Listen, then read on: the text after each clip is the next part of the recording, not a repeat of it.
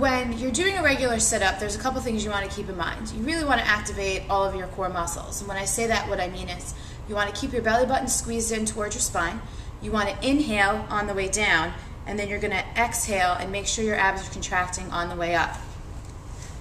You can pull your mat up to the wall so that you can press your feet into the wall so you can keep them on the ground, and your arms are going to cross your chest here.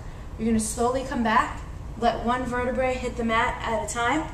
Once you come all the way down, you're going to slowly come up, squeezing through your abs, exhaling, and elbows come over the knees so you can squeeze all the way through your lower abdominals. So you should repeat this exercise for sets of 15 to 20 in 2 to 3 times a week to get the full benefit of the exercise.